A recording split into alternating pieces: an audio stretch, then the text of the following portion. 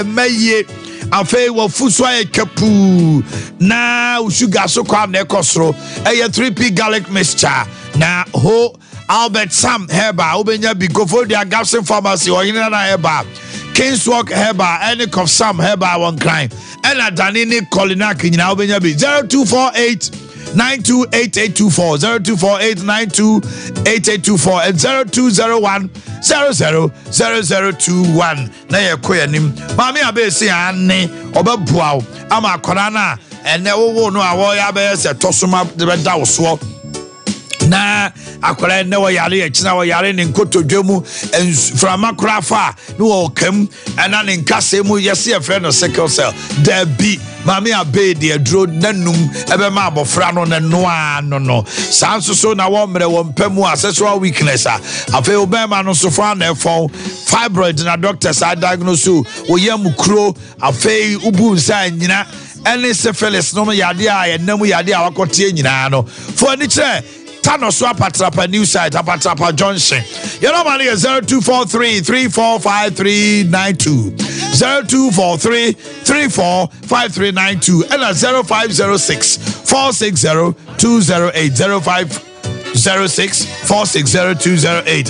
Yeah, we chicken and a BBC Boris B chicken papa and one is when you be aware while the other dancers so have chicken there no one BBC if you are cocoa yeah Ghana hey yeah kumo near the bed just so they halal tino we cremonia we be ye you food chicken you want a slap you want a tabu you want a book you want gizzard na you dear ni bi ho e broiler ni layers tino betima to be the doso puno obetima tofu chicken I Bantra High Street any President Shani Asawase Market Santaza roundabout Unity Oil Shani Poku Trading a Doom LG Mall Top High and a Shell Body Junction 05 444 53 05 444 53 Dawood Herbal Clinic Dawood Dr. Dawood say ai umoja broswono ene wasichire yade no a edokro wa da bia najo wo bre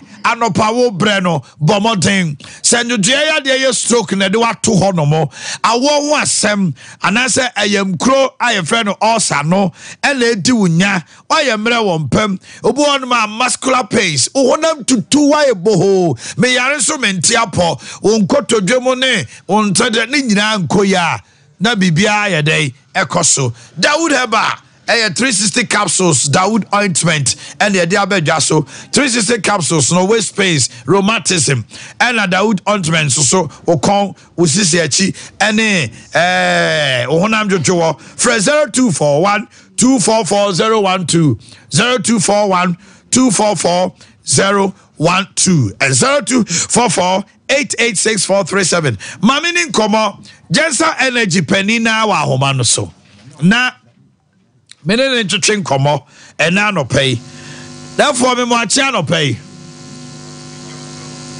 hello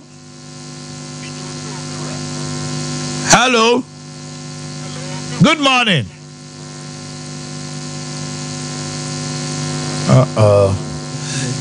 yabo morning sir yes sabeka na ne na twetwe nkomo na yene na di nkomo womo ene hwema fidie ya ye Amerio se Kumasi one plant thermal plant no abedru ha yene ne musa na ye musa no kwan omo fa so omampani kufo ka asem bibrebi or say Ghanaians we know the cost of everything but the value Ghana phone bibia bo na so adekro no fa so no yenim eti aban di bibi ba ena ne boarding ena yentimi ena adekro ne ba na begira wi a oh aban we die hu ni suni pada so Ghanaians we know the cost of everything but the value na omapeni ko forecast mpa also why u ye bibi obitimi ka se ade we na ne bo ma wo hwa de kro no bo a ene ebo na de to ene ho emfa so a de mema wo no a was it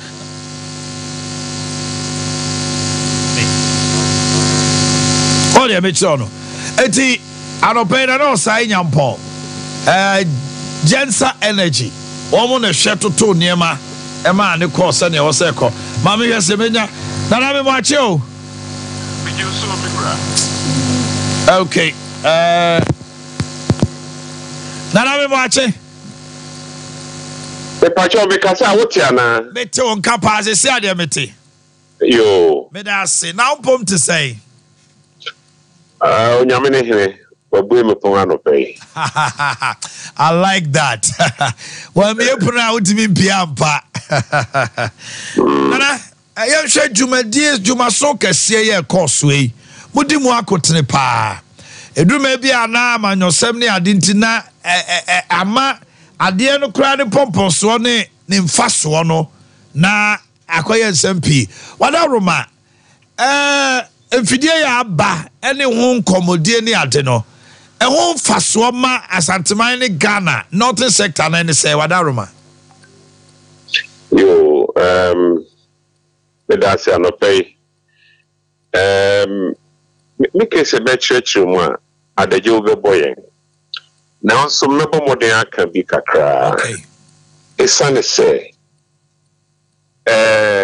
mfira ye de gas from Nienya and Yamaho, they electricity. Nina war and Puano. Nase Wonya and Yamaho, Denivia and Sana company of friend Great Kono. What they are Ahamamu, Achichama, Ghana Mangina. Na Wugusu Jicharina na Yamaho Deno. Anore brasi. Okay. Enti ebe fit se tema anase etuabo ebe du kumase atrako bono ako northern ako suhonum nyina no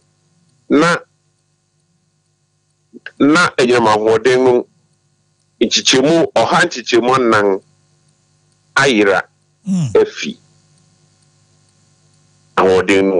okay. Nina na Ubroni Bekani solution let's Yebenya machines are what they generate power nibino or Kumase na esiusa sikana irano ana enyamahode irano esikara esiwano and some machines, no, what the baby Kumasi at the see you fango and nase gas of cry at the big room. It's young eduma ye and say, yet the pipe shares, I say, fee Prestia Tremu Chirano Tremu in a hing. Near the Abedu Angumaso. Okay. Enti Bedu Angumaso no de. Young Edumano, ye. Neakane se Viaro, se Senator, se Axel. Boakye, Munya Dream Macango, Mabu Munja ding. What they generating equipment, Beba, sa. New power enclave no. They are gas amount. Now also what they generate electricity no. Naturally say mona mu lay pipes no. Yen near the pipe the buy yen near lay pipes no. It has taken how many years in Amadi Sajume? Oh, if you say well engineering bribia de here a lot of planning. Okay. And the planning work now the course so 2021 2022 any planning in ansana yahwehwebosia there are copper pipes near the any yahwehwebosia na yede enya contractors ebe two form wakofa equipment ebe two form near the show efi ehemfunu so pipe na mo asase mu no na etesi enu ndi kasa sebi na hode wa wonim se ne me nuanom hemfo no yensem kantefa nti otofo ne di kan ko hu no se yesre no ara ne hemfo na pipe me fa mo asase no on fra on ka bibi ncho na ye adwuma no nkoso wano mae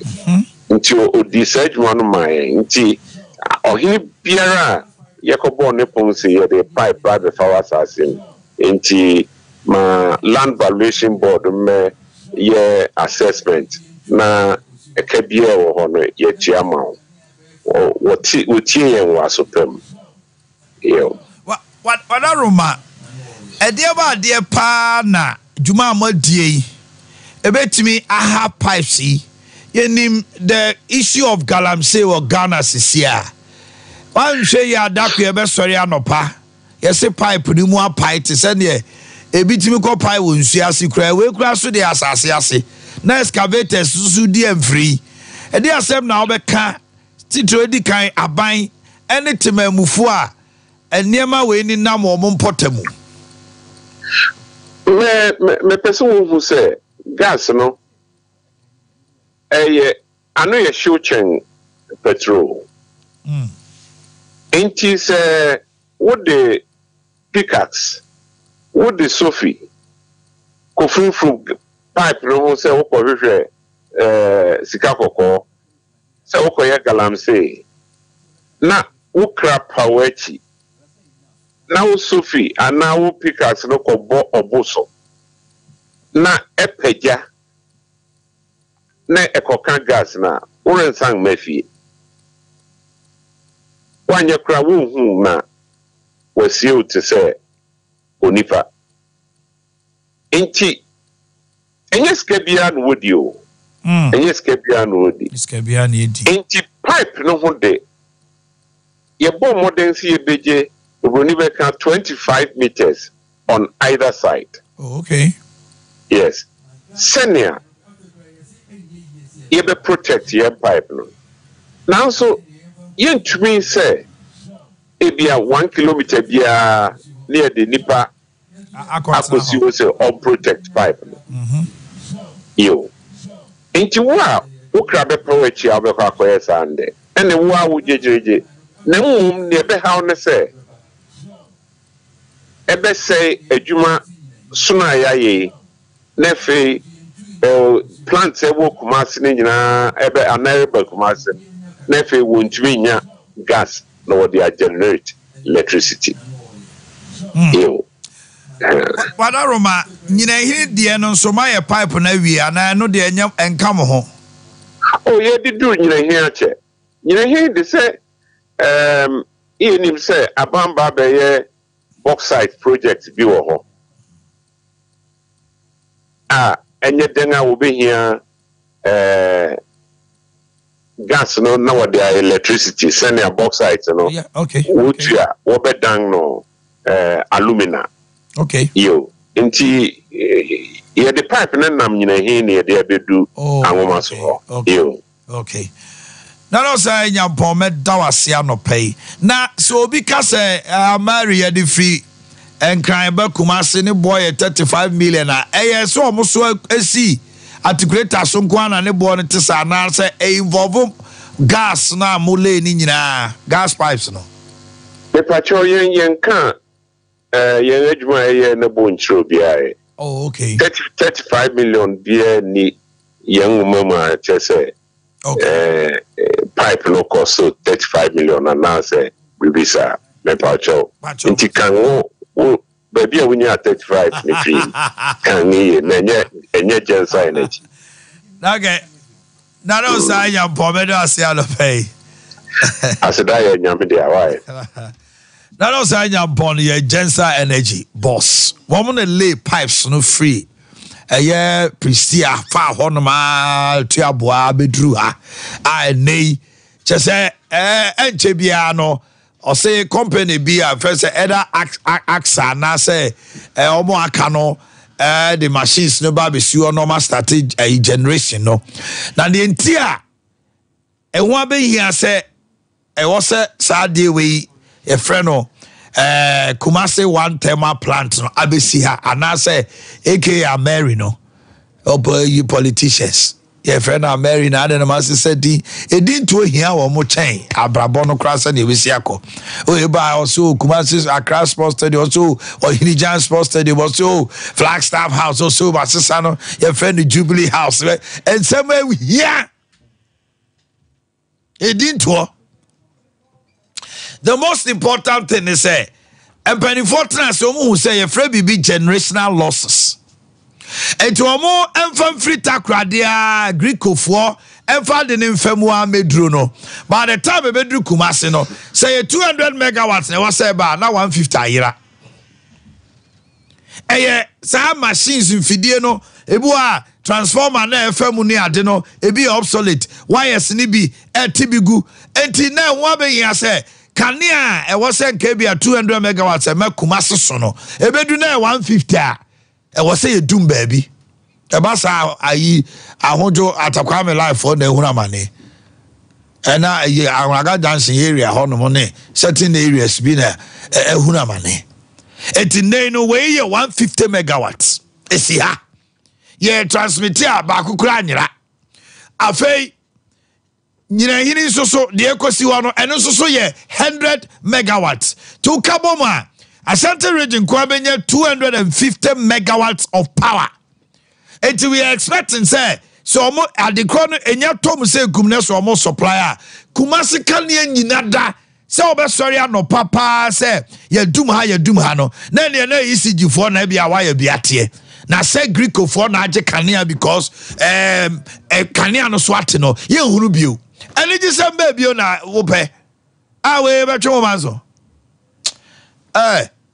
Uni Kania who go Kennedy and Fasuniso because I Kania on a day TV no, you know, Canada su TV no day Kania in your power and need the whole save a microwave a BBRD and I don't pay. You didn't come on. Christian, I want to say. Bibi aboko radio be from papa la sem na ibu dupa na no say nyampo so na want to say ami adom obi me prontim ho ye otuma obeda bi opro ne nkwa no asem ni nyina no ma me tia no pay o ma ne fa kwanya reso na yem fancha kesi mu bi ranya me wadum na enne ode a chew na o hwe Sompa TV yenso a yeti radio no Sompa FM na anopei yetena sisi na Kennedy ase ene di wura no na aye enigi sem na aye ensema aye se nkwa bodu ensema wotia e ma wonya hotofo wa brabom se ampa mesusu metimi abobra o ma no pei ye ncha kese mu bibiara na ye besa fa kwanya wesu na ya che Mr Kennedy Champon ya papa nya menam ne so na wodi Kennedy digita sala bibia Ghana man ne santimani wi asma na wo fa to no so se TV many penije se fridge many penije se condition pa ma braboye de many penije se kettle se iron se blenders se sane ma we nye fe home appliances e many penije dia eni nyankopɔ be na me so ma me de bebrebe abawiase many penny bebrebe nye biato na mom de e de na edimokotene pa ye se ebo na edida sane me ya bobodi no so ebo de condition so ebo e de television je ebo e de fridges eje ebo e de kettles ne microwaves ne irons gas cooker with ovens and you might do washing machine a boy this animal way being na edge no o man e be ba from na bo na say fo na will be at me nebiato alo peda to be obi ano you twa pusi na me sere wo say so when you akonya na say wo hwɛ TV na different telephone numbers Google TV no so fe ade bia opato Kennedy afie ya e home appliance say TV na opato say fridge na opato say air conditioner na opato say kettle na opato say deep freezer na opato say blender say rice cooker say microwave na opato say e Kennedy fufu pound machine bi na opato de akoya adwuma say meko machine say popcorn machine say blender say hodo na opa akoya adwuma o fe telephone number na kita hudie bia pese no di bia no ye no bedi ne kama mo nya ho asomdwe ye pa mo choye so ye tie radio no yɛmfa telephone number de ba betu dwai yɛ delivery services nationwide baby awo bia also pe TV ni be also pe Kennedy air conditioner de aba na ɛbɔ ne da from yɛ R410 ya metɔ a ɛbɔ ne wɔ from ɛno akyi so no me de kɔbɔ mu fie a me nya lightning problem bia ya ɛno aseɛ ne sɛ ɛnsa atwe me light na me so telephone number yam de tu dwa no fa telephone number no wasomdwe ne hobahye kwa so enkita hodie bia obɛhyɛ di ma no baby bia na yɛde bi ma no wasomdwe mo ba nya problem bia number na yɛbɛbɔ no me serɛ fa na wobɛhu sa ampa wobɛnya so mfa so o ma number se ne ɛyɛ 0244 385 128 0244 385 128 128 o ma de bia me trasa me sise nyame adom home appliances and yema yusu mu fie abeka ya brabo ne yesetena ho wa brabo ayebo no yentumi nyine ma we film o ma sisi nyame adom ewiem ayehye ye beka se nyame adom because bible si bibia fa se na marade o ma ewiem o hye ankasa ese nyame adom Mr Kennedy nyame nam ne so the air condition abedua mu wa hanoma ese air condition Kennedy e de aba no eye R410 air conditioner ni body na masere na matwentwen so because ese nyankopon e de air condition e nam Kennedy so abedua mu Ghana mu na santima mu se better air conditioner ne da from self fofo ya enu achi ni baby o de kwa yusu bia no oman entwo light oman R410 condition Mr Kennedy ye dia ba no oman air condition eye papa ya oman yusu gas amesero tiema sem ye entwo light no because oman so be Kennedy for the past year say ye nyina na chese anybody bebrebe se da bi air condition anybody bebrebe ba wan boy den enu achi ni se water to o light na wo kwa yusu air condition oman na etwe no ya me na Mr Kennedy so kofa R410 gas air condition ba oman we no entwo light kran nti now daje na bra Kennedy afie adum family plaza be ne betobi ne fa kofi na bo se unya problem bia me soro enkanfo nyina ye ko wager old barrier kokuro bi te junction traffic line so pe air condition R410 na obeto do be kofi a less than 3000 Ghana cedi ya oman entwo light and Mr Kennedy akofa ba adum so ye hon family plaza be no fa bo san ko oman se na me adum ye numbers ni se tudwa biem nationwide be bia wo bia no pese ni ma no ye me ma no wasomdwem oman numbers ni 0244 385 128 0244 385 128 o ma tiri bia me se air condition ho adwo ba tirima e Kennedy ahwe na wo be wura na wato air condition ye papa na wo be bo fia entwo light a yusu gas ye fa na R410 air condition ope 1.5 horsepower o man e bi ho ope 2.0 horsepower e bi ho na ope 2.5 horsepower so o man e bi ho o ma se de bia because TV ne de yentimi nya TV achi de o ma studio ha ya ti anybody bebrebe ye ti enka ehwe e wo TV so o ma that me say TV e ho be hia amari sema ye ke obeso TV a e TV so na bete no obeso TV so a e radio so na bete no o ma say o pe TV ye papa ya o ma no beto a unya problem e digital satellite television ya o man e bone da from kra Mr Kennedy say obe pono to mo bibia TV bia o pe bia no ma for ni Kennedy na de bia de ntia bete ha ye ka TV ho asem ne say o ma TV ho be hia nti o so bia nya bitobi bia beto to bi de o man Kennedy agidi say e wo se ne bone yefo nti we Kennedy ahwe ya o man TV de e bone say fofofo o pe 32 inches television o pe 43 inches television o pe 40 inches television o man o pe 50 inches television enu akwa de nyame adum ye 55 smart digital satellite television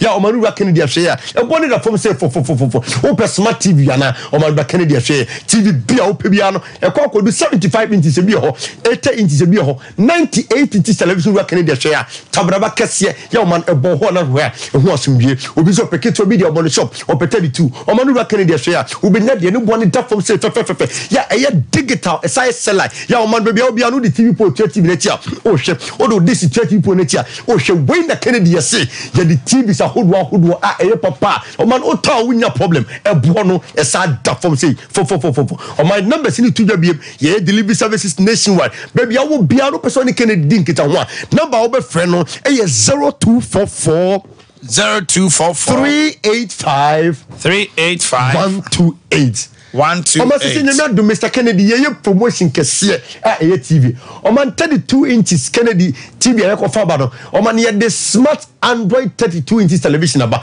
Oman TV we TV F na the one is a dafom. Oman de bia chance see to challenge dem bi ase.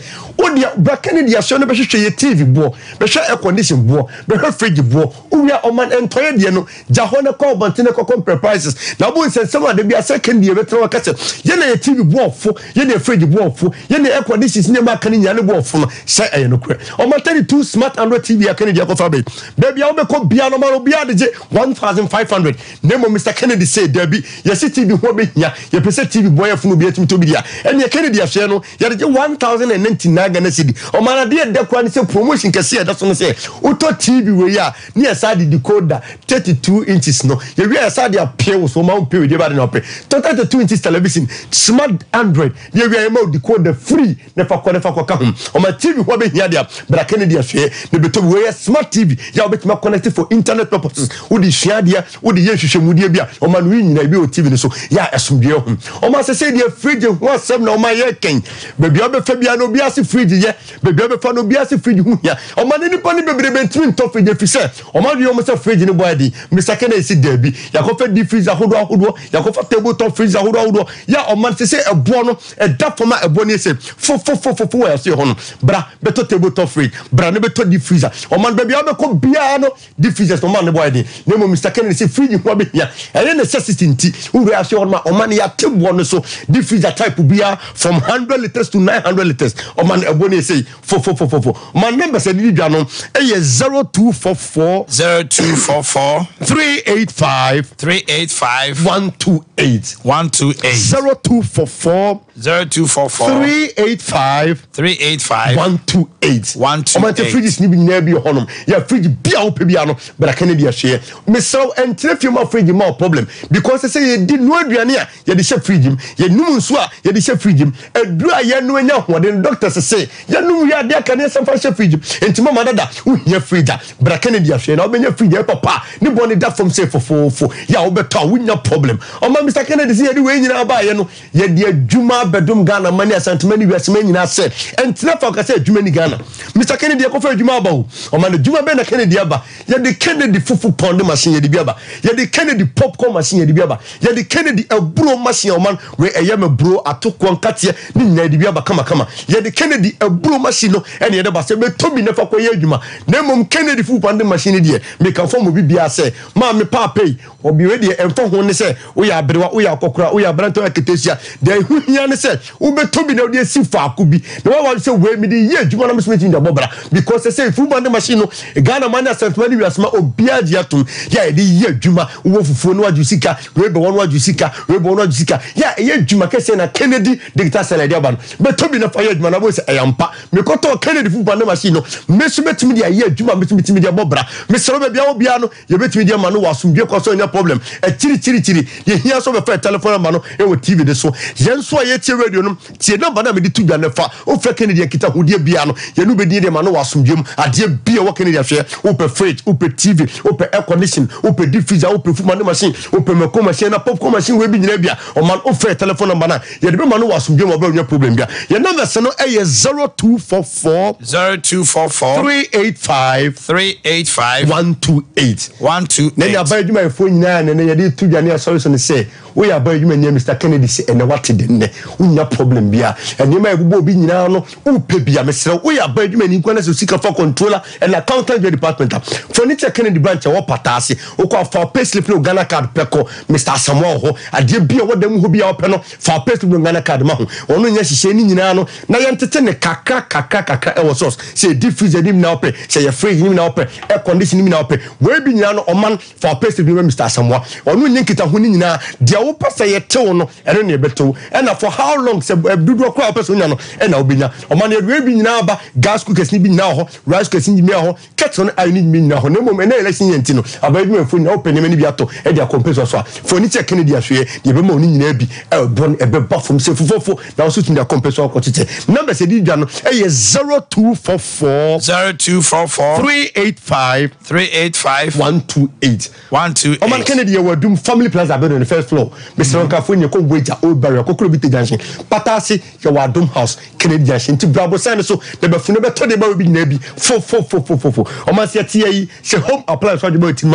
company bi mu na yakoto no Kennedy digital settler Omanhene Yaw pa me da say ya to adwumade nso no abono wo pa meeting wo twe wo fie ha no mo na hunu set the partner say na chese be twetwe nkomo na osa hawa ewo wabrabo mu nyina no watu ase de amount na mom abofra no se okotro social na social no SHS no anse dan koya or second chance. Now the second chance no yes St. Andrews SHS. Yeah, turns out for us my abofra no mrani better to no man track this time. I'm a little bit tertiary. Na say a pass akola no SHS 1, 2 and 3 now for admission amano and now baby I will tell what to pesa wo ko baby na akola no suku se masin fosu man kasim dun ko no office asan so new adubiase he ya akola no ye fa wo mo suku ni atra ma de wo ko hwe excellent boarding facility pa say condition air condition in the classrooms I had tile floor now yeah this FM station any swimming pool our campus so akola no all net the talent. What's the results you see? You try to say they were. Bibia should tell you say general arts, general science, business, home economy, insurance, and Greek science. No, call any chat. Fred 0244696911 0244696911. I'm for 3 heba. I'm Coco. Otoa yo ya utim se niam bia betuatua ho unya 3 eco capsules the Coco Master ebe shipaus ni nyina wo yam ultimatum no be free ho usisi a etwe ho no ni nyina be jai Colinac Danny Misty any apidan ku benya bi ni do so po no fresh 0546 107 107 ukodwa so na ope Coco dia eno ani de 3A co capsules. Tony Sack Electronics na the property electronics abejaso. Can wait. Nebra, TVs, fridges, freezers, air conditioners, washing machines, gas cookers, microwaves, rice cookers, blenders, kettles, home theater. Edini come from a property electronics. Ugo pemo sunyani akoko board roundabout. Yani oye, baby a fabas no di animu. Specters ya wa depo kese ya wo ho. Kumasi ya mienu.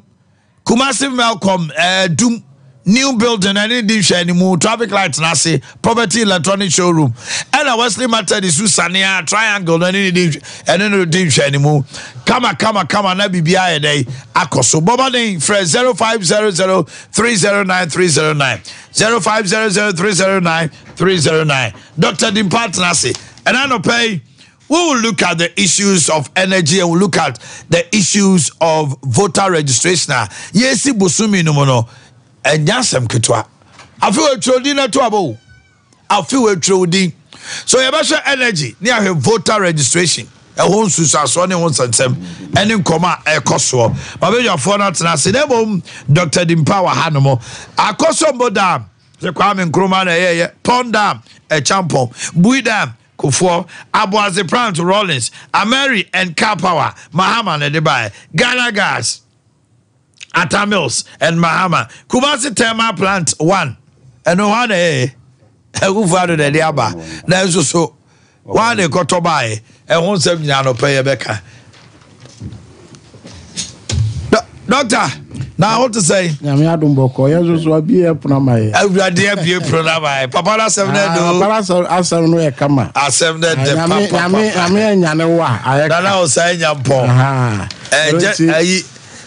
Jensa Ghana Limited, Jensa Energy CEO. That's right. Yami boy nkomo papa. Yami enyane ya yezo so ya sorry die. Said papa na want to say o say Yami abi e pronamai. That's right. Powerful. Yeni komo. I don't see the impact what now say I just say a cassava stomach or and the related challenges. That's right. I don't see ya kept the bias and found this the all sano a tear any quiet fast with P. Say a peptic and I say a gastric, a duodenal ulcer, GERD. And I say acid reflux. A bisu sobekwa kuhunu say gastritis. Ubisu ya test I show say H. pylori. Bako kwa say a type P on 4 test so pangastritis. I try say ulcer no ni baabi baako nipa baako na yɛhwɛ no ebi wɔ ne nsono mu ebi wɔ baabi odidi kɔ ɛna ebi wɔ ne nsono nketewa no nso mu ɛba saa gye sɛ agye yɛfunu mu abɔ so ne nyinaa no di mpafoɔ se sa wote stomach ulcer ho asɛm biara no a wode yɛhwehwɛ yɛkyerɛ akwae okumase di kyɛm so yɛnkoa ne clinic a yɛtu yɛ ho asi wɔ sɛ ɛyɛ stomach ulcer ɛna yɛ specialize a ɛyɛ ho adwuma ɛno nti sɛ if you call hospital wɔ baabi ɛna ɛkɔ pie mu sɛ wanya stomach ulcer madimpa ho adwene ma wotirim sa wote kaa mu na sɛ obi ɛka ulcer ho asɛm a madimpa ho adwene mra wotirim sɛ mpo woyɛ assemblyman na sɛ woyɛ MP na obi ɛde yadeɛ bi ha wadwen na wohu sɛ yɛ stomach ulcer opɛ asomdwie a sɛ woyɛ sɔfo na obi ɛde yadeɛ bi ɛtetew na opɛ asomdwie a sɛ ulcer nko ade a mane mra dimpa so yɛ na wobɛnya asomdwie na ɔno nso so anya asomdwie yɛse yɛ okumase di kyɛm so your numbers are there, Jumano 0245 118 434 0245 118 434 0246 744 744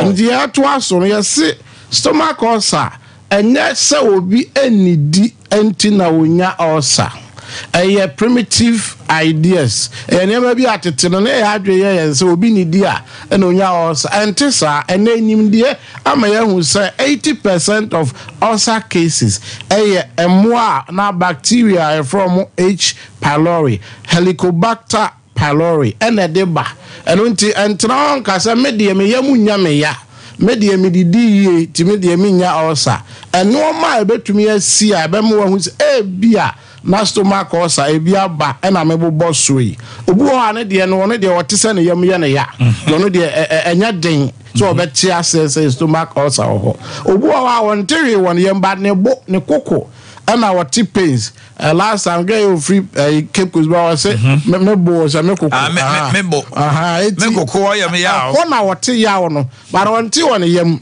ebetumi abase stomach ulcer wona say so de head deeper ye minim obi ba no a guy bi oba so wote onte wi won yam but ne minim na say bibi hye ho bibi sa ho asa de wonom bibi a odidi a bibi ha no hwehwe dimpa kira kwan na asomdwe beba indigestion odidi a na gina obo entumi nsa ne nkofom ahyehye okon ho a entumi indigest a ekire se bia na ekuro bi wo yam na efa eden sam brewo de to so ye obi wo ho a stomach ulcer no ama digestion koye no ma onya running stomach obi so de man constipation na afa ekofa koko ni de keka ho de aba obi so da bia na bo hyehye no me ka ne pain say wodidi wie na obo hyehye wa ekire se digestion aye problem ade kro no a wodi entumi we so and digest enti na ama obo no hyehye wo saa no eno ti na da bia ka say ya ahwede wodi yi wo ye obi a obo ta hyehye wo a 10 commandments next week ebeka ho asem ne ma bi o nuane bi mwa emma oyam no ana obo no nyae afi obi o ane de no onti on yam onti on ne bo ho but na chi ayete say de bibi ebu wo ho o de akosha accident bi onya no some years ago but o kofa fidie mu ayese bibi amui minia hwedim pachira ebetumi aba say stomach ulcer na ejije wo sa ebi di adane o tipaye da bia ritia ne ya nitia ne ya to aso a in fact akọ scan CT scan wakọ MRI bibia kire se nitino bibia nim but so obadi mpaso e ofidie bia de hye wutino a sensors ewom Russian technology a etimi scan ne body no ba bia ye pese afidie ne kohwehwe now we ba wie no say nerves bi na ho aka bi hu say supply bi empepi nipa otie oya no e poor blood circulation emoja any oxygen entumi nkoni tirimu ye ti da bia na ne tie ne ya anana ni so na ebri no obi so ho ane de ne ya ontumi na ono ne asa no onti won yam onti on bo but ne dia ne say da wontumi na wonte ase wano no mu bebre but emfa oba ne ha ase say ye hwe wo a asomdue beba ana bi no so de na koma na ebo kim eye ne style bi wo check BP e okay or kwa akotwa ECG echo ni nyina no yesi woni problem but otese na koma no e man signals bi a emwa yesi hwe di mpa kira kwan say wo de no or how no e ma wo fam no aye hu na nti wadwen kra ya ya wo say a spiritual problem bi a obadi mpa so ya na aba wo say sansam ni bebre ya dwen ne de keka ebinum kra say abo wondua last year will be oba say abonu dia am say de ye hunu chese yade wo ho ma ye treat ma ho beto ave ada no ade ache wo say wada yie be sabo so me say wontumi na the one the office duabo no a ti ye de ne fa mfidie mu a ye sha say eti otumi afa no wo say o ne no say boni adon so wo nipa brabo mu di bibi ketua bi a no office bi obi abonu dia ye de yensam ba wiye no ye ka nyina ne sese ye stomach ulcer ho asem de a hwehwe dimpa natural health ye kira kwaye okumase dichem so wo bedru kejeti aside abra Dr. Mensa ho na afi faka bia na ni kira airport run about ka kire se obesi wo dichem so dimpa junction na say old health insurance abosan no anim we do airport run about so for ni kire menhia kwan so na hwehwe kire kwan abosan no na health insurance for no manu amu na yewo your number say dey adwuma ay 0245 11 84 34 0245 11 84 34 and 0246 744 bio 0246 744 eno jabusha for ye dey announce dey ka nyina ne se yanko na ye tu ye ho asi wo se stomach ulcer ho adwuma na ye de wuti bi ho asemo a fire number mano na asumdwe emra nyame enhira enyina nyame nka ho doctor. Amen. Okay, it's 8:20 here. Honorable Haruna Yusuf, salam alaikum. Alaikum salam. Now I want to say, maybe I will call. I like your shirt. To say high life. Thank you. Yeah, boom, high life. High life. I go. And also, I said, "Nemo can come to me, Africa, so be a boy." Lawyer Tony Mie. Good morning. Now I'm going to say, parliamentary candidate for Odotobri constituency. Okay. Honorable Yusuf. Energy. Yeah. Jensa for ale omo pipes aba. Ye de emfidie no abeguha. Ehonsem no bi ayebubruja. Your party feels it should have been acknowledged and credit should have been given to the former president. It did not happen. It is as if there is a new plant here, but it is the old planter. MPP 4 year who did the cassette and there as a Modia Besiha. At the end of the day, it is coming to serve a purpose, which is one, cutting down generational loss and also stabilizing power in the Ashanti region and other parts of the northern sector. I would say the northern part of Ghana. Shouldn't us all be happy and more new abino so than say be a BC? Na sa abino so was so ye the self fatano on ye so any party no so kana. Mamintio from that angle and pay. As Antimera so the same to just say I was say Ghana. I'm ready to say you remember private sector, I didn't want energy. That's also part. Mamintio. I'm resting on the mommy. It's 8:22. You have 15 minutes. 15 minutes. Yes. My medasi na mark offense my na machia offense panivoni na amacha ndisi panivoni more offense across the entire constituency from Asuboya all the way to Abovone and Potom kofa wawase eba bonsiane and Potom nyina kokotini and Potom nyina ebeche obi a President John Dramani Mahama, the president in waiting. now interactions were northeast or no more did incomo Gusa on Yaman for no dincomo Oman Yidi say Amamuno about the people nti sa opese odi amanfo na nimu dia se ukwana no mudin komo na ochirim na tie omo nsoso ene enema mfise oba na we ya ebeboa omo na President John Dramani Mahama being who is the humble leader with that style listening to the people no this is what he's going through my chairman nyasoso lawyer I mean first time in Indonesia good morning chair will be over bia na ebasa energy issues where Omanhene me feel say party is very clear on problems are with this issue. And about baby the light in the Kwakwesi. Generating plant no. Omanhene clearly no generating plant we say be Ashanti region area BBC for a strategic reason.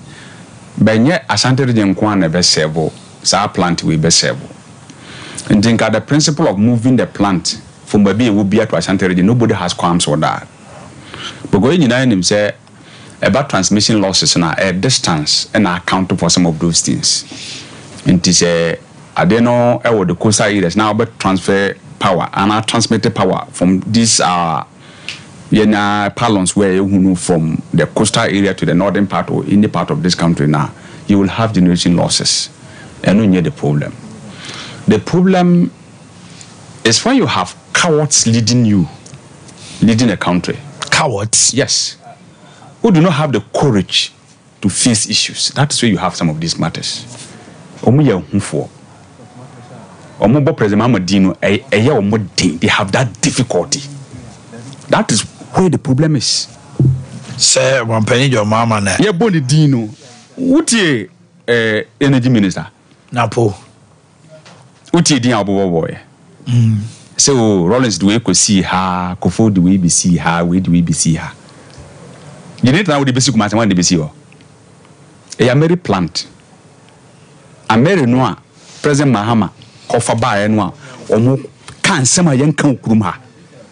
Into a young dean, some bonny dean. These are cowards.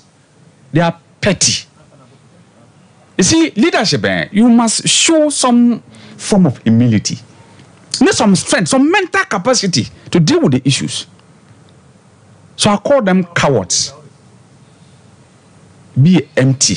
No, yeah, sorry. I want to say sometimes when you meet decent people, now discuss issues of form who are not dimpa.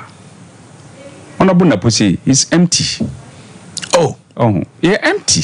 Seriously. If you say empty, do you listen to him? No, but using empty is a bit derogatory. I will. Omanhene leadership comes. If I know you, I will plead. If that does not sit well with you, you withdraw the word empty because I take that. Then I say, Okas will be empty or Yetibon Koso. I take that for the sake of the listeners, and so I take that. Thank you.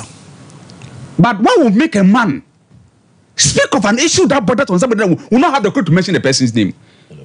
I don't know. What kind of governance is that? Oh, in our man, we polarize the nation all the time. President Mama, I did a temper in I will plant with you. Share N1. And then this in a Kojis canoe. I am President Kufo. And President Atamels, all commission N1. He invited the President Kufo to come. Sane chichiro o mine. And this is bianca omuntimi ignore no. But emwama o mine kabumnu koso. Now, Pope Vice President Ade, that is why his matter is very serious to me. You must carry everybody along.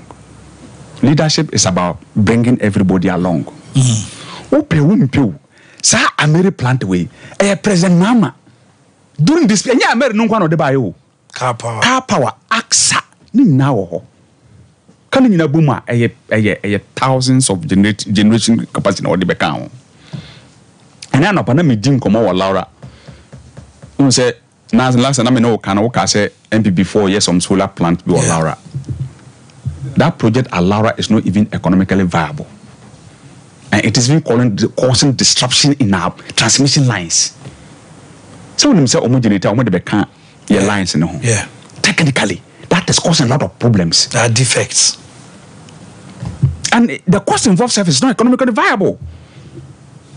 I said I have an MPhil student who is my direct in-law. He works, he this is MPhil at Winnipeg here. He has done an extensive work on the Lauda project. So I speak to you technically about those issues.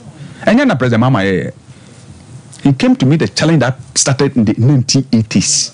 Obia FCB. President Kufu FCB. Rollins FCB. Mahama Nemel Somu FCB. But President Mama, being the leader that he is, decided to say, I will fix this problem. And this is what the power number, generating plant number. Now, and I make us say, naturally, Obien who would tear relocation of this plant. Look, Omanhene come with my IDB say, VRO could have issued a statement. They're in charge of this management of these plants. Oh, baby, you do know. You're generating losses and all distance and account. So we are relocating this plant from Abuazi or wherever it is to this location. Said the bear proximity now a womanity, a bear Buama generating losses now, a year and maybe in a year frame. This all politics, all of this is to go away. Oh, ye nemuno, Kumase one, power plant, thermal power plant. Esan say, oh, Abia, Yakoto and your Pies Canary, where I build. Operate and transfer. Timfienum netrim. I trim your peer your mind and Tabaya dia. And your pese, ye did dinner a better reflecting and Ancasa Bede. A better so. Technical person, there comes as a muya. Look, it will take every politics away. But because we are cowards, we can't. Where does this cowardice? Let me tell you. Look, cowardice comes from so many angles. Obia who is our call Bema. That our more former president. Yes, it's cowardice. In terms of cowardice. Maybe one man who is our own or you for Papa Nedino Mubano Musru because of by the credit Bemano. This was a man they never wanted to give any credit to. But that continued to expose them. They've been exposed again big time. In the President Akufo-Addo, the original presi, what is his contribution? The contribution in the day. So, lay pipes. Meanwhile, one of the technical person who one almost say, "Omunhwe na gas pipelines na Malino, Omanfa Galamsey." That was the Gensa energy man. Nana Osai Nyampon. Them nene kasano payano. So, say Omukra Omoya no, they have fears. Because they were more crime be blessed with my moha. And so nobody has palms with anybody. But young member enough to give credit when credit is due. Fekwa. A bomb man of course. It is what they say in this Ashanti regional issue statement. That is the simple message we are talking about.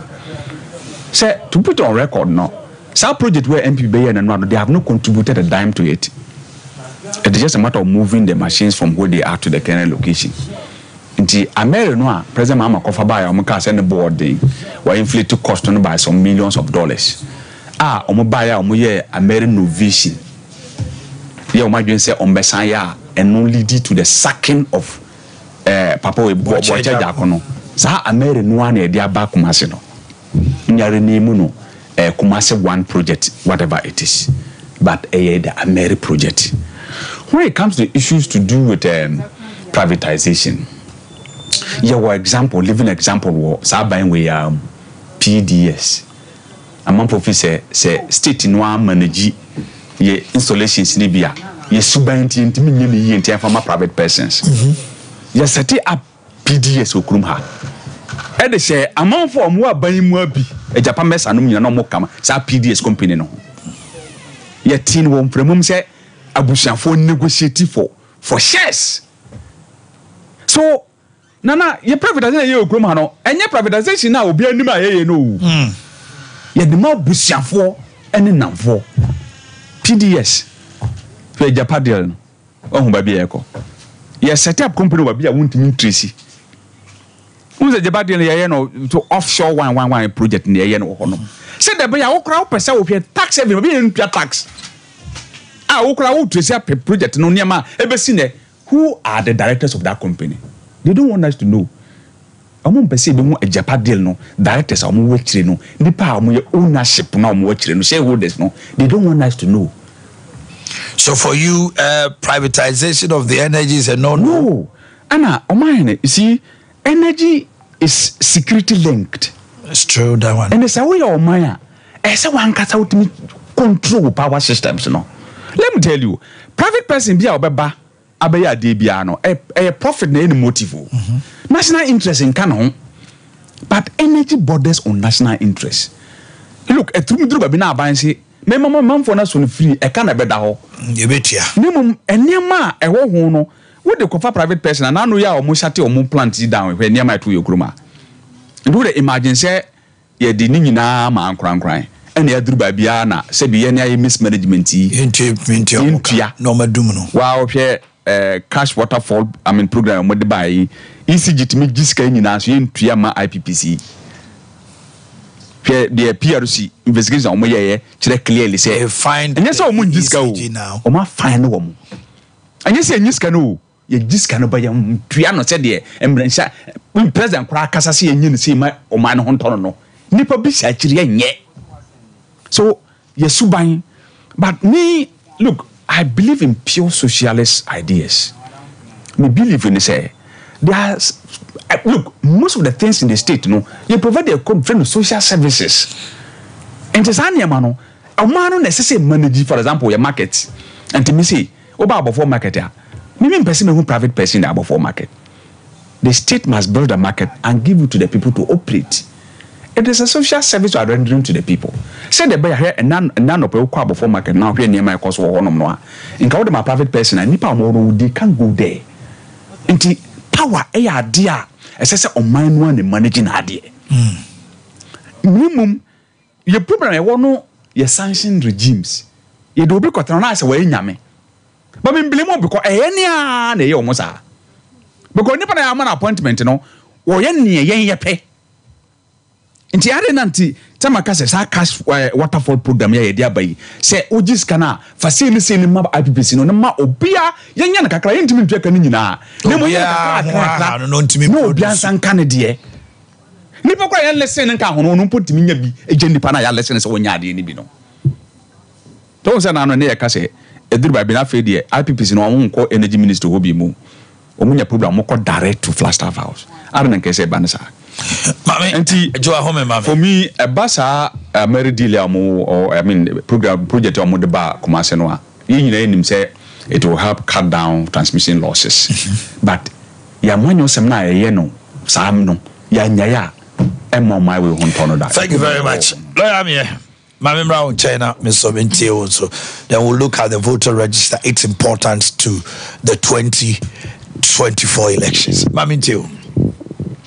Yo, my medasi. Mechia or TF one or Shefuni na Minua Kuma Akasa. Na Nancy Mokai, no. Ebiwa. Onwa jitum obo aban na baso ewom se aban a twemu ko no ena dia Mary plant no bae nanso ka MPP aban anto aso a senkenne yintimi nye adefefesi and even the current government has polished it up senior wa wo kano also transmission of energy from Takoradi to Ashanti region. Ebedu hanebia ira. Nenti se aban papa aba. Na aban papa ni nyanse mwoso. Me hwena kanie ya yirei.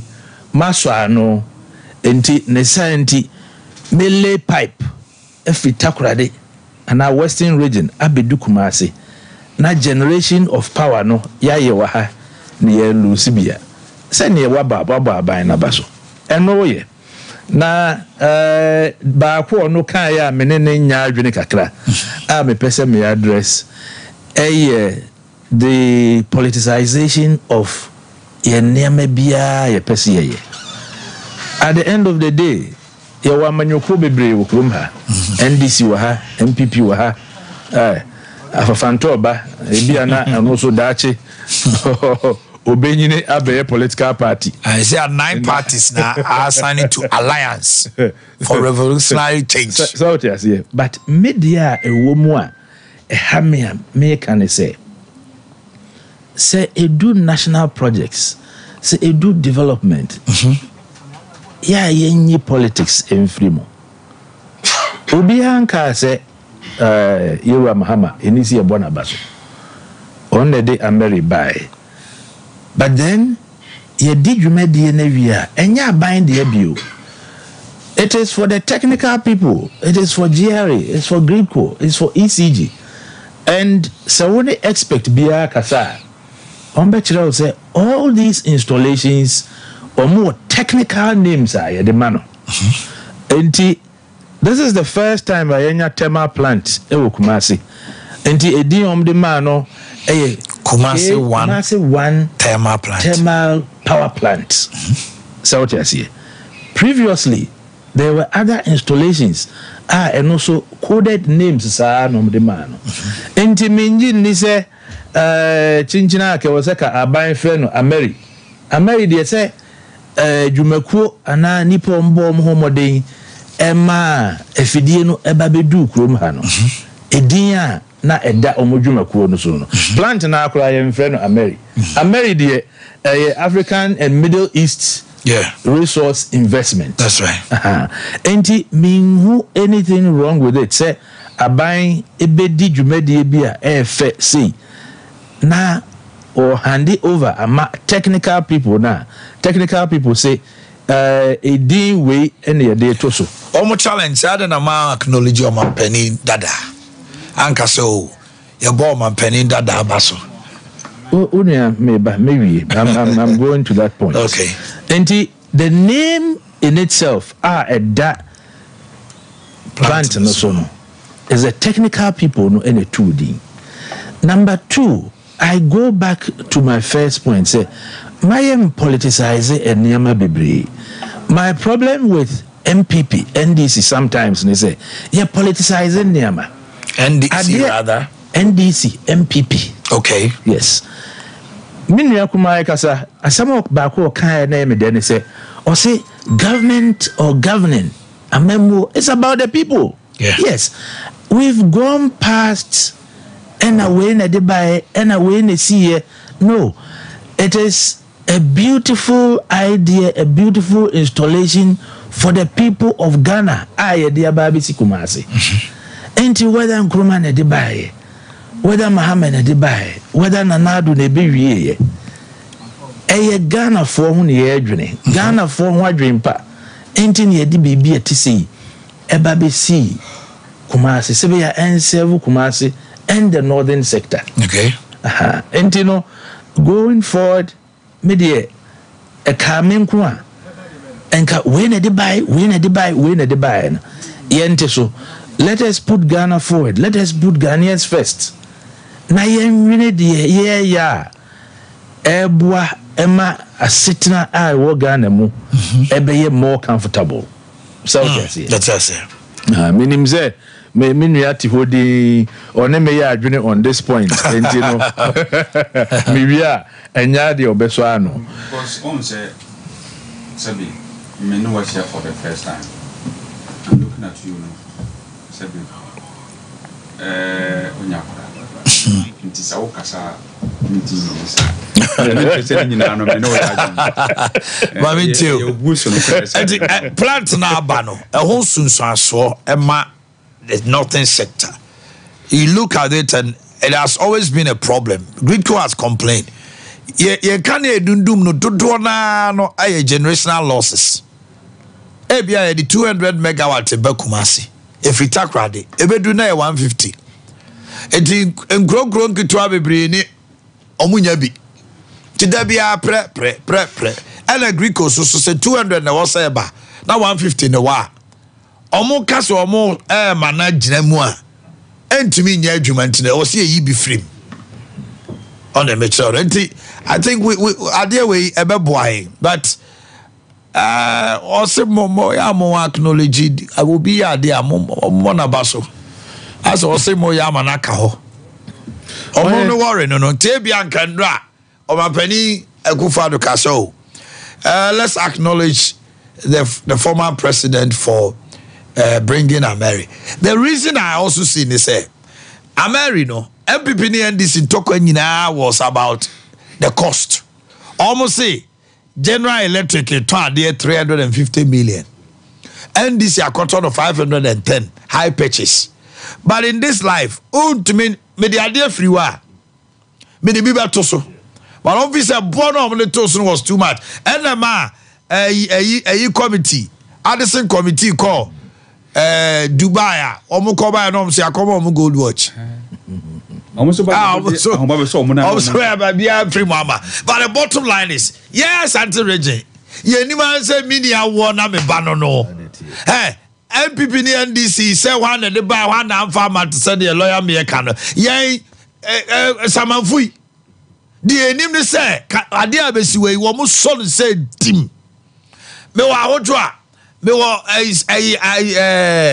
Odotobri amekani egyina so. Metima ye adwuma anopa wi anwumre. Dr. Mensa te wona air condition who go rem na say o de ayarehwe ma wa de ama. That is what we want. The politicians no calm down. Ceasefire. There's been no secrecy about the fact that Ameri plants and Yedeba commands. Okay. As far back as 2022, I remember there's an executive circular. VRA Edibai, circular 005/005. Okay. 4th July 2022. Okay. Which was addressing the issue. Say, enche, now that the BOT or Build Operate Transfer Agreement between Ghana by any abrofono etwemuno plant 250 megawatts ebeko kumasi na akọ serve the needs of the southern sector of Ghana, the northern sector of Ghana. That's right. So what I say, even before Sayumedi ebe take it off na akọ parliament. Okay, energy committee or Emma Ubia Atiasie. So if the transition was so smooth, if this beautiful idea eba not for one political party, not for Obi personal interest, but to reduce the burden our Ghanaians womb say da hit mo and yenya kania emfanye adwuma ebe kwoswa. I think that we shouldn't politicize it. Ade Abano efe ebima Ashanti region da 250 megawatts enche 100 megawatts so ebeko nyina hini. Yeah, this is a beautiful idea. We should all applaud it. Na yenhwe na Ghana nko nanim rather than for us to be punching holes in Ade efe kama see our mampeni ababe ya magana. Wanya Asantema issue of energy privatization. Is it possible Ghana say bit me diversify energy ama private investment abem even Gensa Energy nomne AXA mo say private but the electricity of company of Ghana ne bia yama private investment bia abem ne ebe boy Omar me pese me bisa one or two questions. Senior mini yemi te ha ya dwene ko bankrom say amemwo should be about the people no. Say you see a privatize bibi etise ya. Me question am me won say ebemma timemufo no ye ho atoya na. Say ye ho betoye dia, then we should go for it. But sanya dia ede ahoto bebre na one man and a few individuals eba beji ECG and energy generation supply and sale. Abeton na me constituents or mo Ojakobu ana say here woman to me top power there and the M Ghana man. Okay, at the end of the day what we should look at and say dear in a beboye na if we can put in place measures ebema okay private individual ababeto wo ton wo generating untimi nton beyond way untimi nye way which will be difficult because wato no na takes place apart from say ebia NCA mra and other Ghana laws ɛwɔ hɔ na ɛwɔ sɛ mo hyɛ aseɛ na mo yɛ adwuma kwa pɛpɛrɛpɛrɛ yɛ so no montimi mfa mmara ne nhyɛ mo nsɛm na monyɛ sɛ yɛbie yɛ company nti deɛ yɛpɛ ne yɛbɛyɛ in the same way wonya tɔn ECG wonya tɔn VRA Gridco. How do we guarantee say the ordinary man, the welder our magazine obetimi for the electricity edia yenadwuma ahwe na yere ne mma after paying taxes to the government? So what you say, we all admit there are some lapses. Kasano no say enuma aban ensa entimi nsusu no onton. But I have a question over there. Say you turn your how more beba. Mayenton. At the end of the day, we have ways and means to ensure that aban enuma ye bieno omobeye the right thing. Okay. At the end of the day, it's for Ghanaians. It's not for a section of people. Ghanaians can say that this is what we want. I believe that maybe ebeba enche maybe bedu Ghana for kasa ebetie. So what you say? Debia me kasa na wuntie dakro men kasa bio. Ebia de me no na anya ode anase anya ofe. So the solution is not only in the sale of these institutions. Okay. I think that we have to consider it. If possible, Kurana, we need a committee, a betna so are. What are the advantages? What are the disadvantages? Okay. If the advantages of the sale of these institutions outweigh the disadvantages, then okay, you better. But you quite ben. So even I believe that you better one. Nipa bi oho enisi omo kwan mo moto. Exactly. So what you say? And was he making sure say wo beto no. Wo se fata se wo beto. I know what I'm saying by that. Actually be a mechirim. So no, but you have been in practice for a very long time. So what you say? Wo beto so a. Ye wo kwan a e wo se wo nam so a wo be run your business no. So that the ultimate goal a ma aban chance or generate electricity no can be achieved. Okay. And this idea and then just say we'll be shooting ourselves in the foot. Private persons. Okay. With the Omanhene Yaw say Kumasi market way. No private person there. Can you operate there? Now Kumasi City Market Limited for no crash or more. According to say, even though it's KM, no, according to say private, no cry here. You do can't 7 days. 7 solid days. KJT is soon. You see, one there, a mama. She, look, lawyer here. You meet my man Crofui meters, prepaid meters. Each of them. Almost the prepaid meters now buses. So what is the problem? Private sector, a private person, and they are bad because ECG. And to me supply almost for now. Why? Because they say that some of them supply to take like a year. Omanhene. Private a year, private, but he's also charging 2,900. Are you telling me the state of Ghana? This market women are prepared to pay. All professor Oma told me to Sabine so kase obetima supply omo. Ebi any private ni no ebono. But Ghana you and I also know. So what Obia to 3,500 Ghana, ECG or per meter 1 year ni or the sumu or new site. That be the case. That is the problem. We have it. How do we solve it? Mine, why as lawyer Kase and you Obia was say what the Omanhene Bebre PDS eka ho ase be si ne e ho nkontabuo ye mui.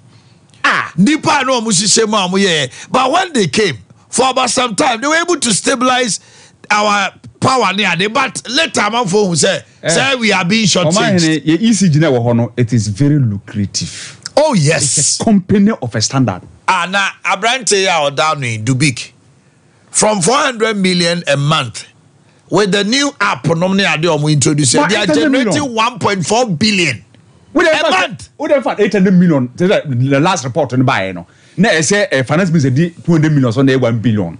Now 1 billion a month. Ghana cedis so. And then I best also change transformers from the they can do it. But I buy their action also. I was here is our mentality. Let me tell you one thing. I didn't know Papa we say the state asset shenensa on a law firm or what team maintain your aircon and nima or render services. In Jarene, this state national asset shenensa mudia. Want to me manages Hadia. I buy Juma ye chinase. Oh, our patriotism. Our patriotism mentality. Question. Way. Look, Omanhene manage assembly simply. Offensive municipal assembly. Me see we are wicked. It's more dinner. Are they? Let me tell you what a simple assembly can do. You have no idea. By nipa na wo ho no. This is the human beings. And no tin am say way o. Kwame Nkrumah ka assembly ba wanya ho adwuma. The problem now with Dr. Kwame Nkrumah. Or say we have to change our minds and change our mindset.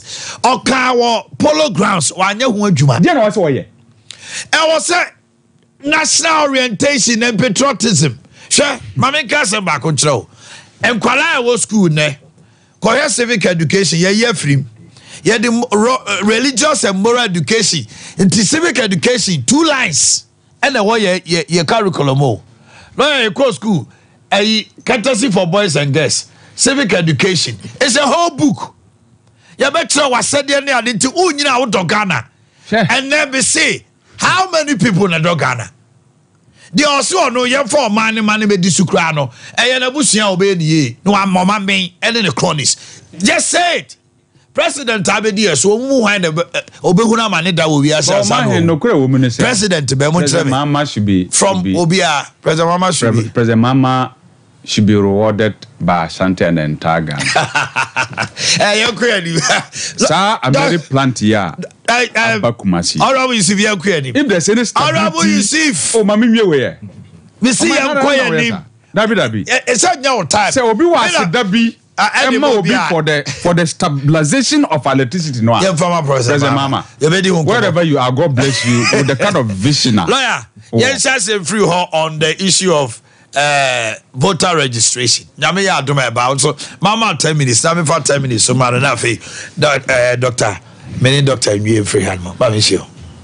Yeah, Mama, I say when it comes to voter registration, Ade was say. Ghana my yeti asiye say right your constitution the 1992 constitution a guarantee Broni Beka say universal adult suffrage time and here school no which means that Ade a share constitution mu a Supreme Court ebo ho ban South Asia na o hwe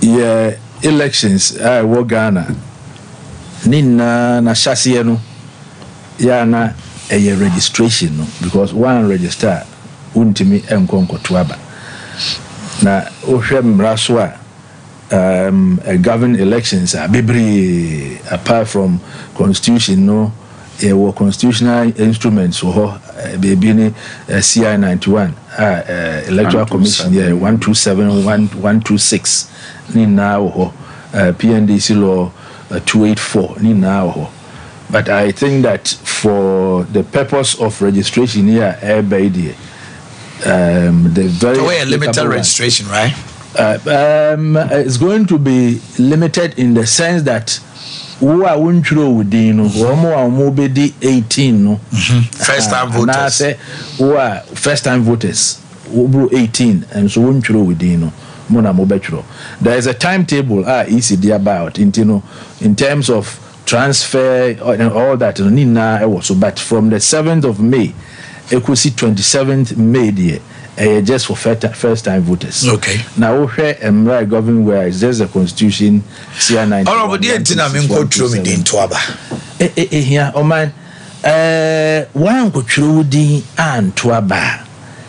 Nature say one fa wo shebre an she de wo pese wɔtenetene wabrabo anaasɛ olidi Ghana ɛma which would be very wrong where wohwɛ honorable abɛtena ha no pɛi wɔkasa bebree nyinaa no ne nyinaa ne sɛ ɔno obi a ogyi sɛ ɔto abama no a obɛtumi atenetene ɔman no yie yɛnaa yɛadwene ɛntumi nkɔ bankuo mu when it comes to politics anaasɛ elections or choosing of leaders ɛno nti ɛna ehia sɛ obiaa wobɛakɔtwerɛ wo din sɛneɛ bɛyɛ mmerɛ no du a wobɛtumi akyerɛ sɛ wei policies manage ho anaasɛ wei ideas manage ho anaa amanyɔkuo wei manage ho nti ɔmo ɛna mɛma ɔmo aba bɛtoa so na ɔmo aba bɛdi ga ɛsɛ wanto obi bɛto ama wo wanto a obi bɛto ama wo obi decide ma wo so a wotiri anye yi a no wanya de wopɛ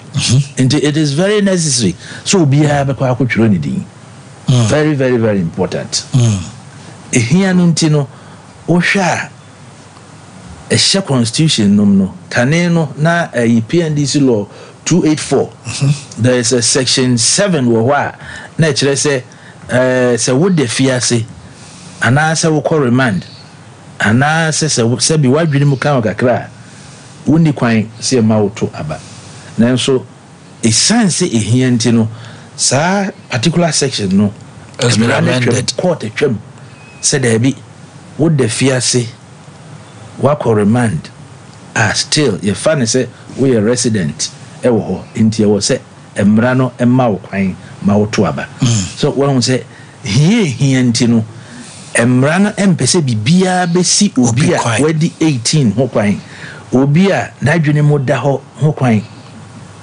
sɛ obɛkɔ tebi akɔda fiase nti akɔyi panyini a ɔpɛ sɛ obɛdi ne so ɛwɔ ɔman no so anaasɛ ne constituency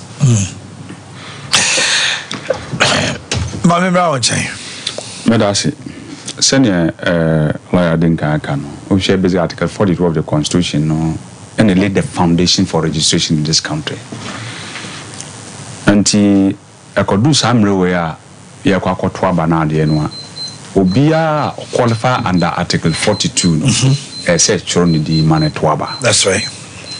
Na on say yana me problem with the electoral commission no my approach when it comes to registration.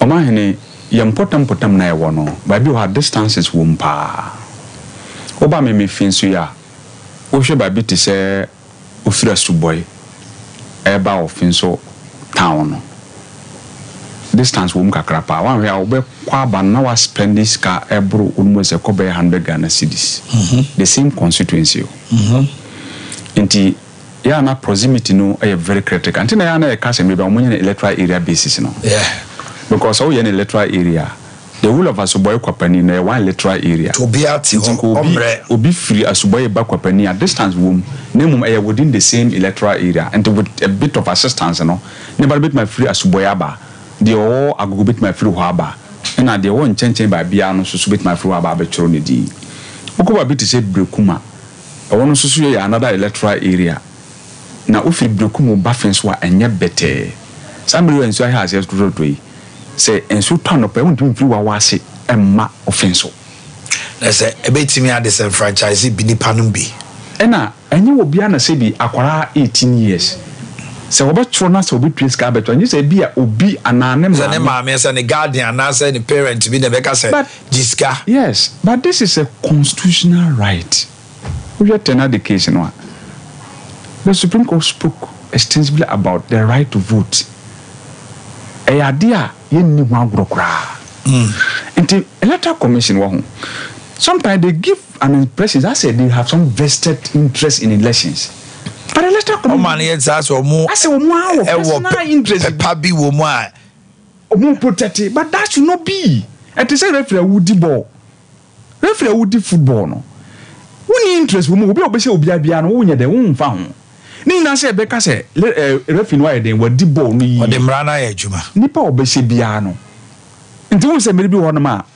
team bi lose wa no ma ha say bu referee o park so say referee no fa wo bia wo ye even the Premier League ya. Na say ya omabu. Media man ababisa. Almost back as ko obitimi tambo ba say odbe utrim nyina. Now one man impression be say as a born na wudie no. Oba na why wa been say just a particular obi also amra no won tiase. On say football no your amra. Obi o amra no on tiase nto no as long as say obi no de ne ho ka obi ma no top form no referee anye dia ye babo referee. Electoral commission so won siseye.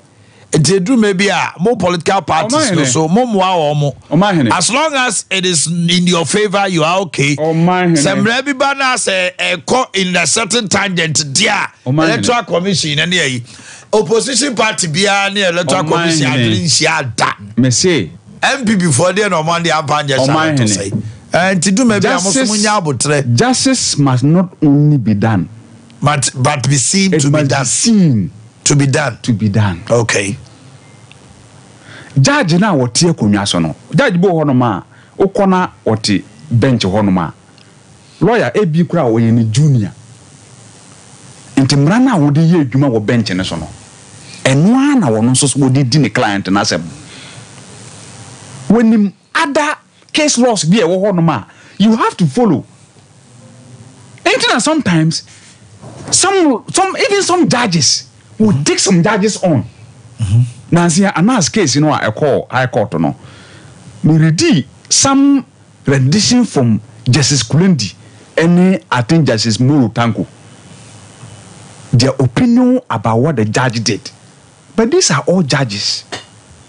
It tells you, say, and man, we are all watching you. We live in the same society with you. So when you create that impression, it becomes so clear, say, Adena you are biased. I didn't become chair, selected commission by reasoning what electoral areas are home. And your man in the big Chakao. Any electoral commission, one. So be funny pa. And your man in the big tria. Recently, you complain about exercise. You say they are pushing in party people to go and do the registration. Monina so want to say. Look, they did what is called interview. Omanhene wunim. Kroma yetie no. Ye nyina na yetie. Obi ani mobi. Eba fin so a. Ye nyina na yetie nim ye hu si electoral commission officer no. Unim do this do MPP. Papa yi so do to bri no. Aye. Okwa branches bi wo no ma nipa ni bi wo na papa no wonim mo branches dey down wo no. We know each other. Yakoto aba. Some political parties omo invited to your own events. Obi a delegate ema political party bia. Me course ha program no. Ma hu say tag bono a we party be delegate. And the China say me hu say wa force na mana be electoral officer. Straightforward no. I know say this guy. One hour tie no. Omo me. We party ni. So whatever the electoral commission does, yenim se wom. Yenim hwe nanu ya hwe materials ya irai na hwe de omo ya won. You are not even telling us the truth. And then think ya hu kra me kan ho asem a enka you are not even prepared to tell us. Meanwhile, it borders on us. Hwe phone we se won fa nya hwe kwa na obi a technical person o fa we no tutu a obetima ye phone we ya bi. Obetima ye phone we ya bi. Letter commission offices no. There was security system that is foolproof. CCTV cameras. Now we want to say back door, you're sacking NIPA 5. They have interdicted 5 people from the electoral commission. What role did they play in the missing machines? And they are interdicted 5 people. Most of them say, oh, someone admit to say, Beavis, maybe not. And to him for no when they were going in there, what was the security system? And then the power more soldier for police for more CCTV cameras for you know that police CCTV cameras and so still for so your system has been compromised. Very good because in the Ghana police for Jina Kwahoni Adeni Asasla Yakum ni Pabokro. Omanhene. Tiano there no ideas. Your electoral commission deposit has been compromised. Yeah, but if something has been stolen from Sompa, straight away Sompa security is compromised. So, I don't need to tell you that. And you simply say, open up the system for thorough investigations. Maybe there's more to it than meet the eye self. Just machine irano.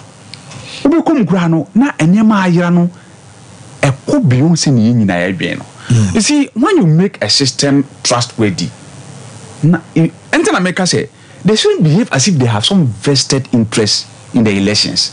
Until sometimes appointments be or honum na wo ya. You can't want some ya na nipa ntiase.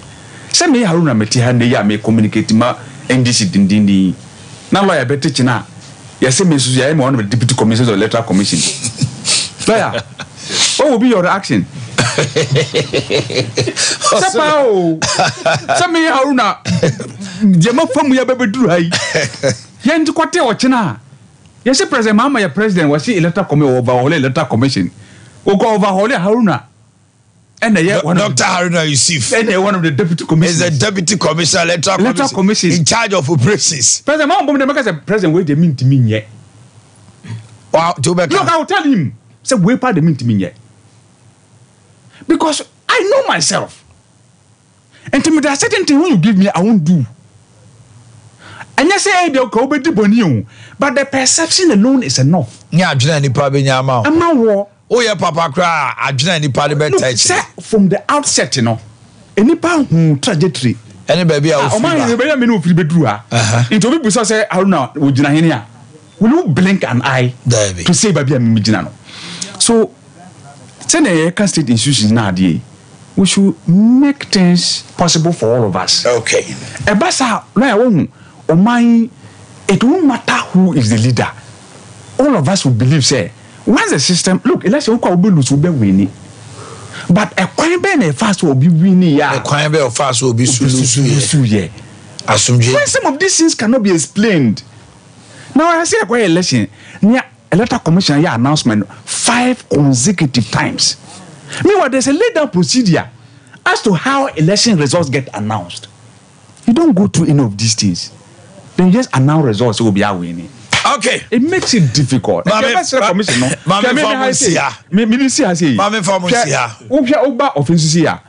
there are just a number of areas indicate say once say company fine company make us we electoral area quick company ebeboa asuboi na other areas no and abofo old town na ade but baby to say brekum wa wase why not just machines we better move even 2 days now the economy register come lawyer your final word in a minute now. Honorable Haruna concerns are well raised here. It's unfortunate, but say Haruna, Ujitum say, Emrano, Constitution, no, particularly Article 46, Emma is independent when you medium. So I say, until you shouldn't have any doubt. Say, easy you media would you know. On your player or your referee. That is what we expect. Then also there are various times within the calendar of the EC. I am every party about this year EC raising a concern. Now, Dr. Abia is about this. Yes. Dr. Abia is one of the one of the commissioners of the Dr. Abia Dr. Abia alone is just like me. Dr. Abia can't change the results of Ghana. He is just like me. He is not the electoral commissioner. He is not the electoral commissioner. Do you know Dr. Bosman was my lecturer at Legon? He taught me human resource. No, also human resource, not particular. So I know him. Where did this is you are being diabolic. So we know them. We know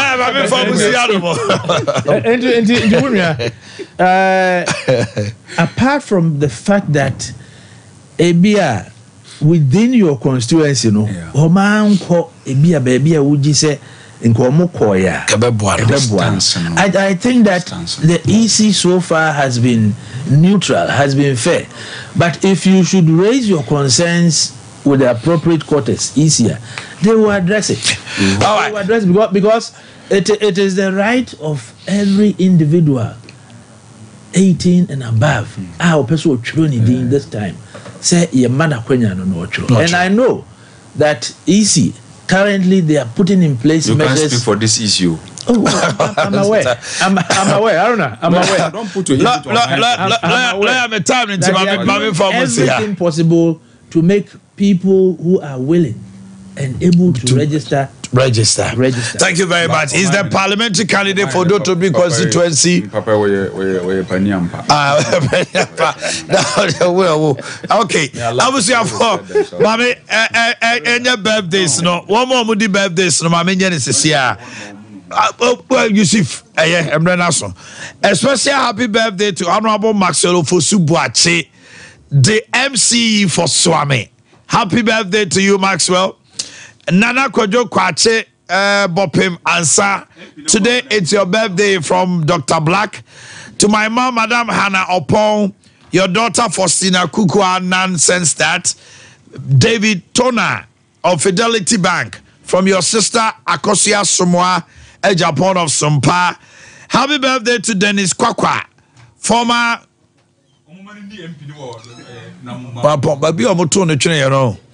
former director of communication, MPP, Ashanti region, Dennis Kwakwa, Mirabel Osei Cha, from Mr. and Mrs. Osei Bafo. You are a year today. Happy birthday to you. Elizabeth Champon, CEO of Liz Beauty Lounge, Dotte Mola Junction. Today's your birthday. Then Kennedy, Mafo, Africa, from Yabuama, Reverend Mrs. Benedicta Bezra of Victoria Child Ministry from Omanhene Yaw of Sompa, and then to Queen from your mom, Nanaya Edusi Pukuya of Sweden. Wana Bifri. Zigby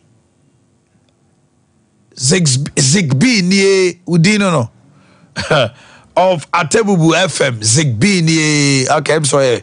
DJ Retakuya Isi of Nagrat Office Sunyane, from your husband Evans Adupoku Cantona of Ghana Police Service Asokwa Divisional Task Force, to my lovely girlfriend Mary Frimpong Frimples of Momo's Pool and Bar Ahojo, Dr. Efiapokuya Safo of Comfort Noche Teaching Hospital. Ereni Muse Okrenia. Safu, yeah. Okramunia Bano. Oh, okay. Dr. Efia Pukuya Nano Munia, no. Teaching Hospital from Ajua Fusia of Tech Hospital. Doctor. Floor in your eye, or there. The Dasipi, Baman Fanchi, I can see a man for one with Tifo. Okay. Bio Messachi, I made you my four or more Dr. Mensa her back in the Kina. To more production sector. Okay. Michia or Mopa, no pay. Okay. Oh my, the name and can say, we are saying, Ubi actually not drink. Okay. And my Yamebo Nipa when the Moody mu say, Ubi and choose the ope. That's right. I don't know Bukula or was a middleman. Let's now on more and look more beton goes a castle or that. Hey, Nakracho was midnight. Wabro was a man. Sad, Biano Bonsado. Into my case, I guess. And until we will be Pebby drew, will be so Pablo for drew. Say any pay, and I will be anywhere I am from so. Say, Yame Abu Nipa when the Moody mu say, will be and choose the ope, and untina, Yame and Samo. And the Casam say, Dr. Mensa had back in a neck. No more boy, you hold him, no boy, dear. That's right. Nana TikTok, Nana will be chilling, say, you are summon a Yame, I hold your best, and Pemaha and Pemians at 3,000. And Yame, I would do, I will be some Yame, will be some God, will be some Jesus, will be some Allah, will be some Hindu, will be a Buddhist, a Sona baby, will be so dear way you know, will say on the year. That's right. Now, may also make the end say, ye fan I Alisemua will be the physiotherapy or no better chona, what will be so de. And not the webbing in no man, no better fetch the gynecologist. Be a gynecologist, be away, and no my baby. Nanina, no botanic, say, quite bad, the Befaso Nipano Benian Ayalisa. None want to see, none of what is in the hustle, and on Kwan, and I wish. Nayana, a pedia speed. ya na yɛpɛde speed enti na etomle bi a obi wɔ nom na so yale ne ho ba bi na ya na so ɔnom painkiller bi a ɛhɔ ara na ho atɔ no so a eduru yɛ o wɔnwene nkɔ akyiri hu sɛ yale no da so wɔ hɔ asosa no ɛno ne ade ya na medwena ho pa hwɛ da bia me ba na me ka sasa ho asɛm no sasa tumi ebedi obi akyi a ebi wɔ nom a embre wase wɔ hɔ a ɛdon kakra sa bedi unyan kakra sa eyi ne ho ade ana bubu untimi nya bibia bi efe no na asene no sa untimi nya bibia bieu enti ade bia eba wakwan mu kakra no enka sɛ o nya hwe sa de na ehu pa abrofo mfa nya hwe sɛ kai kwa na bibia si so na ebi akomuni akosama so to na bibia wo be detect the ntre ma ne ba sa na so onya hunu sa de ma ne ba sa na osa no edi sa de na ma ne ba sa na ma sa biu kana kai na e bag we kana kai abion no mo ye na e bag o prawa wo mini the niane de wo de be kola accident se ade yesuna ni passe chichinga cheze broni he dinos da bi ne ye bibi afa ho e na oye bibi fa ho he wo my accident ya me de me kai F150 ni nya ye no nyame na je me pa na me me sa adwunu se yes me sa adwunu hunu se senye airbag ya na wo mu anka metete kora wonim ade ni buam te se de ya tu konkonti agumi se hani ha nyina na kata me ho chekere me ko she ba bi o ana me she hodin na me wie na me pua firi me ho na me si fo na me hwe ka na me se intika we na me tim enti broni ni mu yansa na me de ne se abrofo sua bibi hwe se me ti hoyi na me ye bibi enyeyi me don ntosi fu na hye me daka cabbage enyeyi me ye we enyeyi me koye galamsa nkofo de wo mo de ye ko wo nim no me nko ade enyeyi etisan e wo se bibi sa question se na ade ntra so wa misasa question na otrem sa bebre sa obewu kwa afa so bi ama so obi nso kwa wale a okwa ne nua bi keto de e koso no no so de agu okofa be ma we na nsem obi pa obo so waja na kwa sa no ma no ma we mi na bisa se ade ntra eba ne se ne ko ba sa dise tumi bi abedi wachi se tumi na edi wachi no wan hwe kwan abefa so apam na firi wo ho a ebedi wunya ekun kwa enti na me se dwale saseduru udwale saseduru a ebetimi aboa ma ebeyi wo ho ntansa nyina afiri ho obi wo nso asa adoma we nyina nka ne twoko emfa ne ho enti masem ne se obi a wabra bonkoso adwuma wo nanka aye pani wani mu wo nkwala ade omo de ye bobra bato wo nso wo de na ye hu aye hwebu ada ye hu de wo de fa enti udwale saseduru bi a ebema wo lifestyle da change okay na wo man me nsem abeba ha meta aka na ye no ma mensa so was steady pa